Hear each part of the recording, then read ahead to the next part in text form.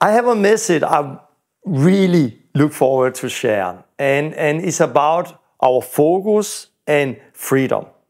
And our focus needs to be right if we want to experience freedom.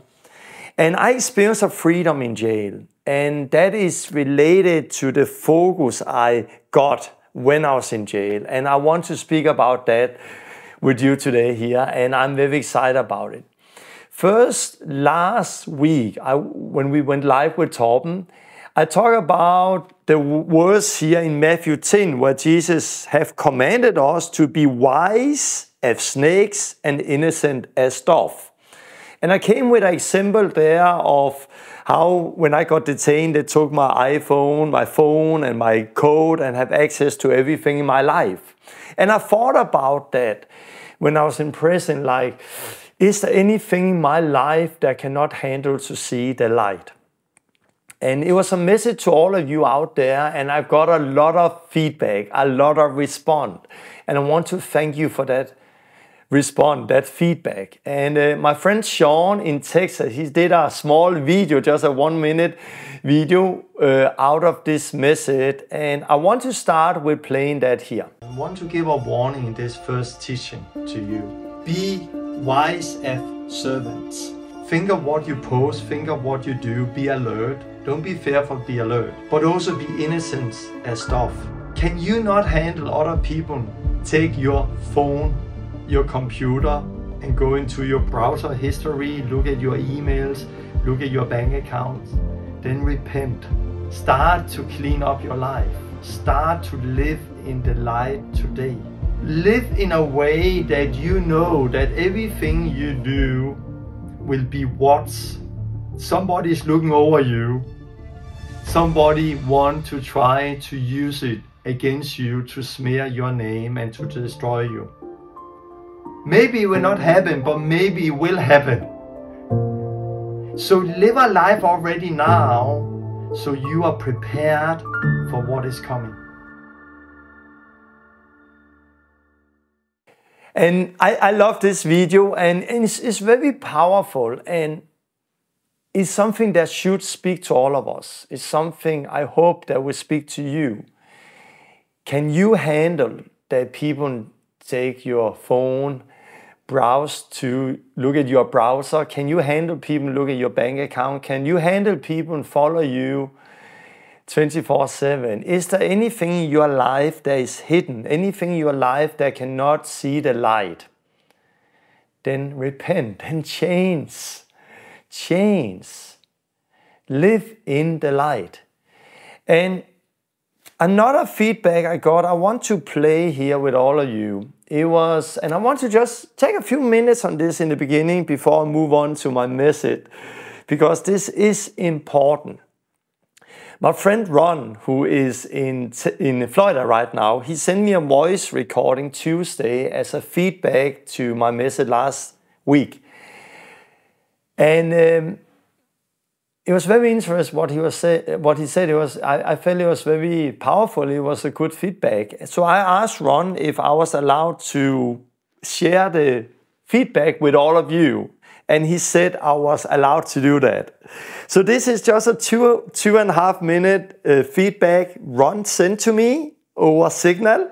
And I want to play that with you. And then I want to just talk a little about this before I move on. Listen to what Ron is saying here to all of us. Hey Torben, this message is a comment on your message on Sunday. And it's just another example of being innocent as doves. So this is just something that happened to a friend of mine. And that's all that's going to be in this message. So if you want to skip it, that's fine. It's just an example that goes along with your message on Sunday. I had a friend of mine who was got caught in child pornography, and he was guilty. He was doing something he wasn't supposed to, and his computer got taken by the authorities. And they went through his computer and they pulled out all the files that of all the bad things he was doing, and he was doing some pretty bad stuff. I went to court and sat in the gallery with him, behind his side, just to support him because he is a friend of mine, and he screwed up and he needs Jesus. But here's the whole point of why I'm telling you this. What's done in secret will be proclaimed from the rooftops. So me, a lot of his other friends, and his family were all sitting in that courtroom. And in the courtroom, they read out loud the files that they found on his computer. And they were descriptions of the really bad stuff that he was looking at. And it was very descriptive of what these things were.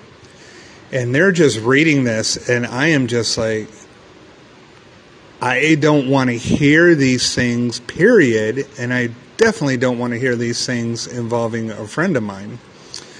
But what he did in secret was proclaimed openly in that courtroom. And all his friends and all his family got to hear all this vile filth that he was looking at. So just when you were talking about being innocent in doves, and you quoted that scripture, it will be proclaimed. It just made me think of that story, and I thought I'd pass it on to you as a testimony. I love you, brother. I miss you a lot. Can't wait to see you. Bye. I really felt this is powerful. His friend, he got 7 years of prison. His computer was taken. His wife left him. And he got an ankle brace he's going to wear the rest of his life. He's sorry and he's repenting, as I understand. This is the court he met, but there is another court one day coming. There is a day where it is Christ himself is God we are going to stand in front of. And we need to have that focus, and we need to live for that day. If you have that focus, if you live for that day, how holy will you not live? If you have that focus, that is up to man one day to die and then be judged, how holy will you not live? How much will you not live in repentance? And I want to say there is forgiveness when we repent. That is the good message. It's not too late for you who see this to clean up your life. It's not too late to clean up your life and come in and experience the freedom. And Jesus did not come us just to cover our sins. He came to set us free from our sins. He came to create a new man. And there we truly need to repent and get a new heart and bury that old body that is a slave to sin in the water, and then rise up in the power of the Holy Spirit and keep renewing our mind and living in the fear of the Lord, and continue walking on the narrow road, being transformed by putting off the old man and dressing us with the new man to become more like our Father who is in heaven. Be holy as I am holy. And that is a message, and to have the right focus help you to live a holy life. And I want to read a verse there that lead us into my message today. Colossians 3, Paul starts with this. Since then you have been raised with Christ. Set your heart of things above, where Christ is seated at the right hand of God. Set your mind of things above, not on earthly things. For you died, and your life is hidden with Christ in God. When Christ, who is your life appears, then you will appear with him in glory. And then it comes, put to death, therefore, whatever belongs to the earthly nature, sexual immorality, impurity, lust, and so on. Put to death, therefore. Why do we put to death? Because we know that one day Christ will appear and we will appear with him in glory. We will one day meet our Lord. And therefore, we should put to death. So the return of Christ, where he will judge the living and the dead, that is what encourages us to therefore put to death the old life. So, to have the right focus help you to live a holy life. To have the right focus also help you when it comes to suffering, when it comes to persecution, when it comes to surviving prison, as I experienced the last year. 412 days I was in prison, and I want to say it was truly, truly hard. The hardest thing I've ever experienced.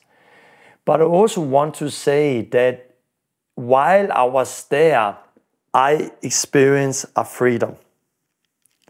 I experienced a beautiful freedom. I had a time where I was praising God for being in prison. I was praising God for what he allowed me to experience.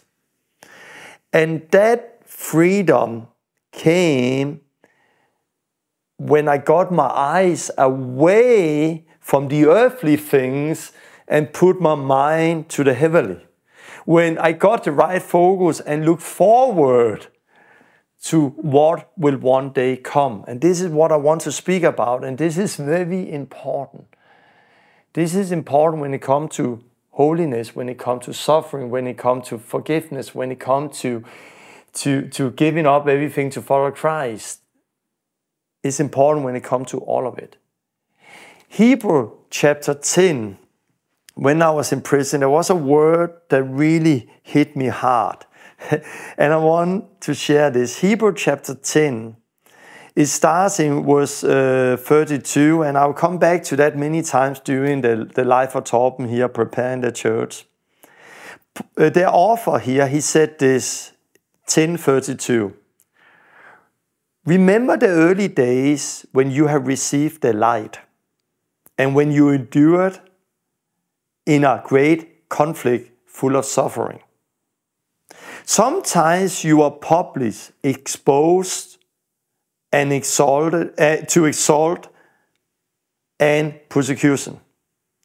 Other times you stood side by those who was so treated. You suffered along with those who was in prison. And then it come here, and joyfully accepted that they confiscated your property. So the author here to Hebrews, Paul, Barnabas, who it may be, he said, remember the early days when you received the light, when you endured suffering, when you were insulted, when you were persecuted, when you stood side by those who are present, when you suffered. And then he continued, and joyfully accepted that they took your possessions. Who will joyfully accept that? Will you joyfully accept that people come, break in, and take your belongings? Will you joyfully accept being whipped? Will you joyfully accept being persecuted? Will you joyfully accept when people lie about you? Will you joyfully accept that you are being put to death because of Jesus Christ? And that is the thing we see in the Bible amongst the early disciples. And this is the thing we see amongst people all over the world who are being persecuted. That people are being whipped and they rejoice. People are being lied about and they rejoice. People suffer and they rejoice. People are rejoicing while they are being put to death. And the question here is, what? Why could they rejoice while people took their possessions? Why could they rejoice in the midst of pain? And he continues here. He said here, verse 34. And they joyfully accepted the people confiscated their possessions. And then we read here, because you knew that you yourself had a better and lasting possessions. How could they joyfully accept that people took their possessions? They knew that they had something much better. They knew that they had a lasting possession. They knew, they really knew. Their mind was set on the things above and not on earthly things. Their mind was set on eternity and not just this present age. They will soon disappear anyway. They will all burn up anyway. Their mind was set on the eternal. Their mind was set on the heavenly. Their mind was set on what the Bible wants us mind to be set on. Christ and the age to come. And because of that, they could rejoice. Listen here.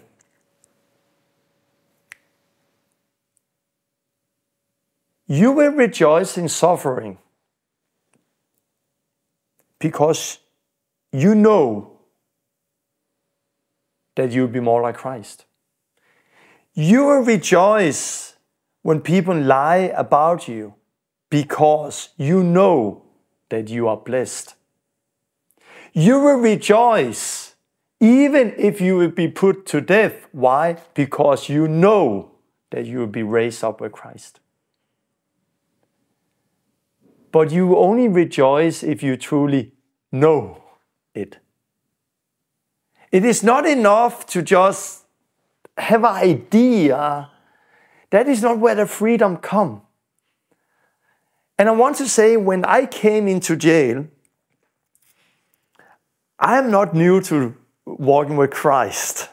I have been walking with Christ for 27 years.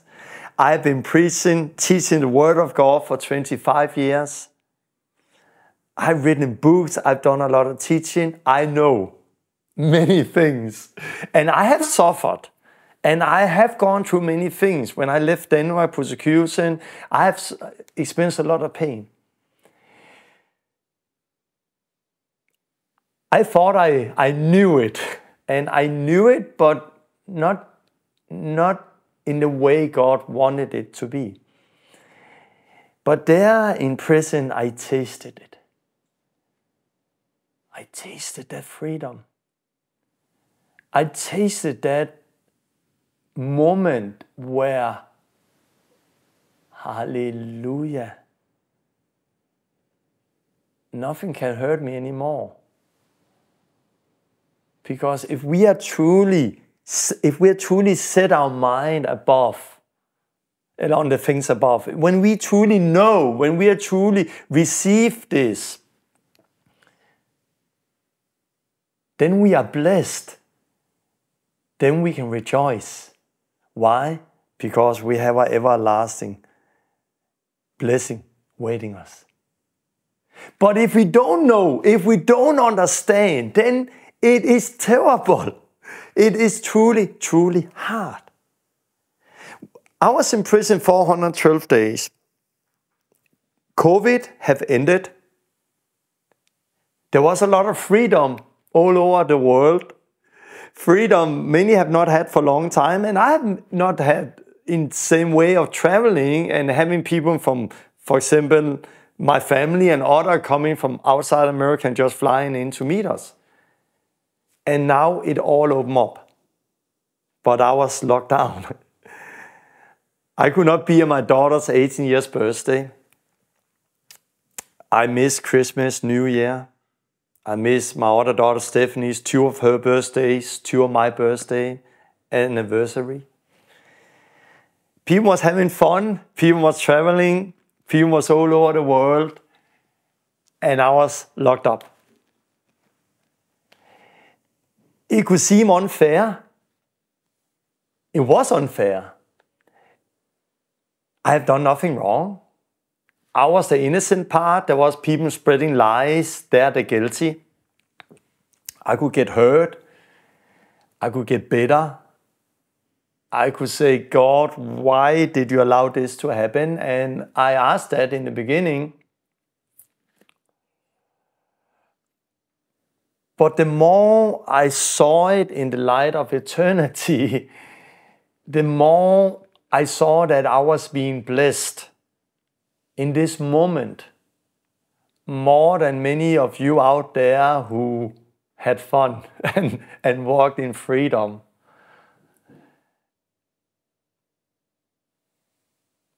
And there were so many things I could rejoice about. If it was only this life alone, I have wasted a year. If it was only this life alone, somebody had taken a year away from me that will never come back. If it was only this life alone, I lost my daughter's 18 years birthday and I'll never get that back. And every other things I lost. If it was only this life alone, there was nothing to rejoice over.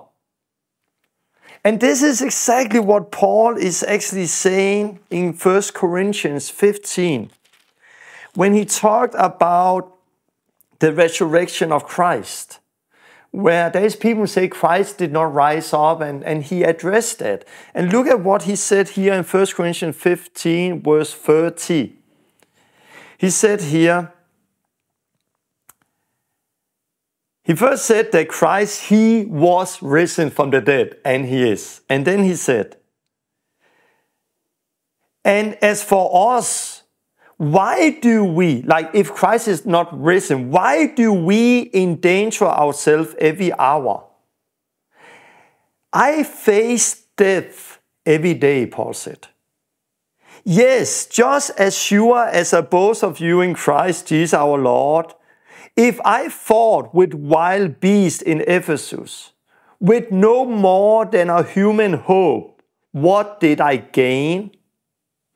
If the dead is not raised, then let's eat and drink, for tomorrow we will die. What he's actually saying here, Paul, he said, I'm facing death every day. But if there is no eternity, if Christ is not raised and we will not be raised with him and meet him one day, if it's just this life and this life alone, why do all of those things? Why face death every day if it's only this life? Why put myself in danger if it's only this life? If it's only this life, let's eat and drink and have fun. And why? Because tomorrow we are going to die. If it's only this life, I gain nothing by facing death for Christ. I gain nothing by being put in jail for Christ. I gain nothing by being lied about. I gain nothing if it was only this life alone. Then let's just eat and drink, because tomorrow we will die. and it will all be over. But it is not only this life. There is an eternity.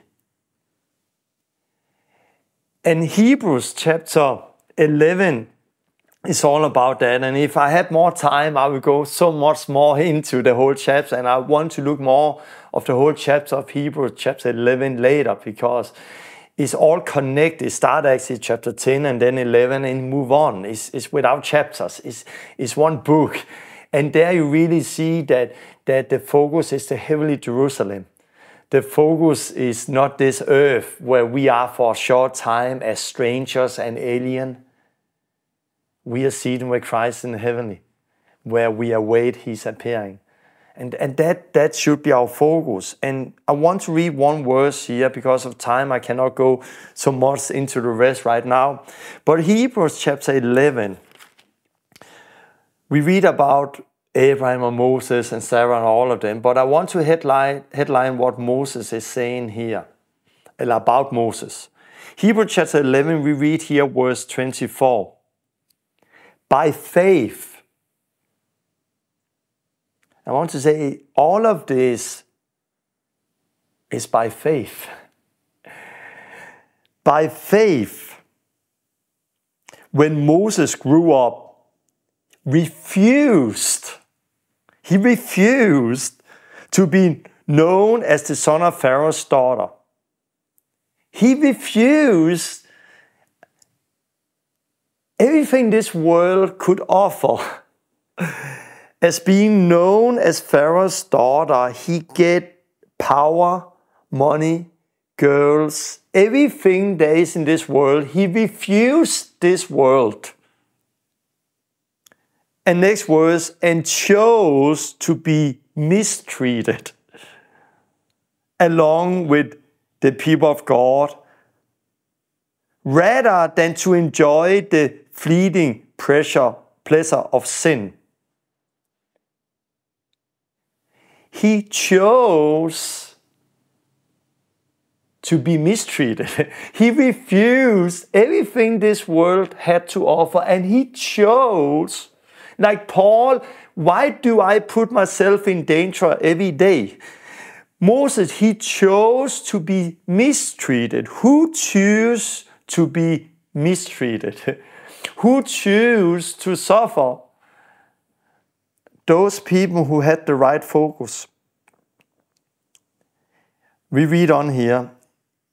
He chose to be mistreated along with God's people, rather to enjoy the fleeting pleasure of sin. He knows that this world is suddenly gone. It's a short time. And then he regarded disgrace for Christ's sake as a greater value than the whole treasure of Egypt. Why? How? Because he was looking ahead to his reward.